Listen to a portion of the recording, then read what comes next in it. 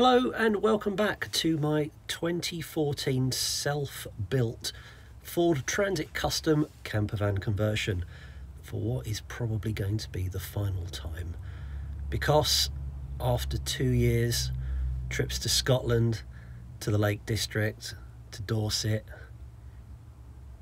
I'm selling the van. It's time to say goodbye to it.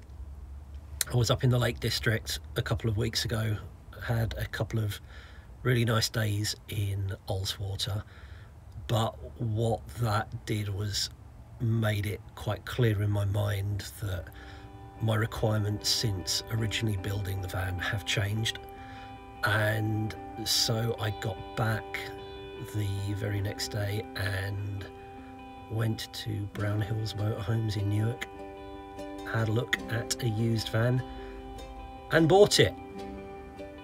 So this van is now for sale, and it's up on eBay at time of making this video, and hopefully someone will like the work that I put into it and want to buy it. But what did I go for? Let's find out.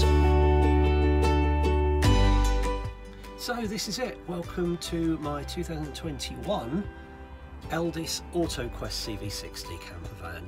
It's about 6 months old. I'm the second owner of it. Originally registered in May. It's only got about 2,500 miles on the clock, so it's still pretty new and barely even used.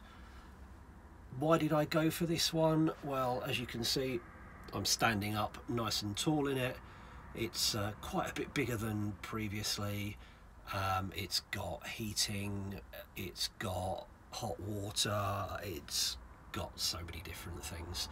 I'm not going to do a full van tour of it today because I'm still quite new to it myself. I've only had it, what, 6 hours, something like that. So I'll do one when I'm a little bit more familiar and a little bit more comfortable with it. But I will give you a very quick tour of what's in it. So here we go. So starting off with the front, sorry it's a bit dark, it is past sunset now. It is a Fiat Ducato 2021 model year. It's relatively modern, at least compared to my old van anyway. It's got a tiny screen in it with sat-nav, which is nice. As you can see, it's got 2 seats in the front. Both of them are captain's chairs and swivel round, which is quite nice. And there is a little thing there where you can stick your table for eating, so you just spin the seats round and that's where you will eat. Over on the right hand side we've got a microwave. That is just a normal standard household microwave, and it uses a 3-pin plug and only works when you're on electric hookup. And then you've got a nice little area there where you can either stick your table if you don't want to bother getting the big table out. Over on this side you've got the kitchen area and a little kitchen extension. There is a step to help you get in the van, and that switch is there, and you've got a few drawers just down there. There is a sink here, which is nice, and like I say, it's got hot and cold water, which is great. And a 3-burner hob there, which runs off gas, and a gas oven and grill, which is great. Just moving on to here, there is a really big fridge. I think it's 90 litres, something like that, and there is a freezer compartment just in there. And then around the back of the van there is this nice big French bed there. To be honest, it's going to be me in the van most of the time on my own, and so I probably don't even need to pull that out. I can quite happily use it as it is, but on the odd occasion that the wife does come with me, you can pull that out and lift it and make it into a nice double bed.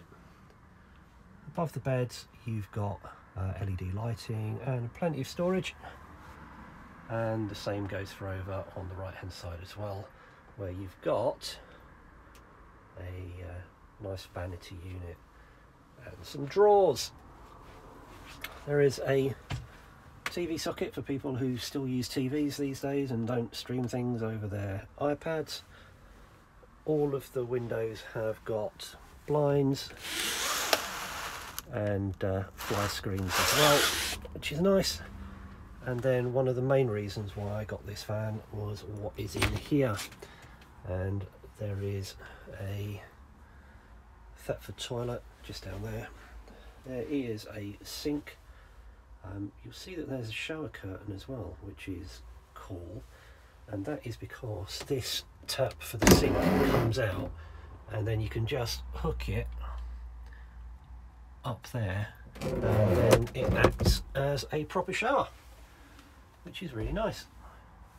A couple of units above, and toilet roll holder and all of that, which is great. And then just up here on what I'm sure to bang my head into about a million times while I own this van is the control panel for the hot water, the heating, the lights and all of that, and a little status for the gas bottle, which is all under the van, which is brilliant. So that's the new van. Looking forward to getting away with it a lot more. I think the flexibility of this one is definitely in the washroom facilities, because that means that I don't need to find campsites anymore, which is great. It means I can use Brit stubs or park for nights or something like that, and just get away a little bit more. And with the heater and the hot water, I'm not so limited to the seasons in which I can go away, which is really, really good. It's going to be a shame getting rid of the Transit. I've put a lot of time and effort into that, and I'm quite proud of what I've done. I've never done anything like that before, but hopefully it will go to a new home who appreciates it.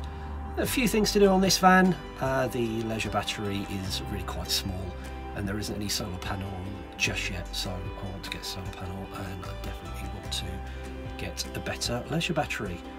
But that's it. I'll do a proper van tour at some point over the weekend and go into a little bit more detail on everything. Got any questions? Just drop me a note below.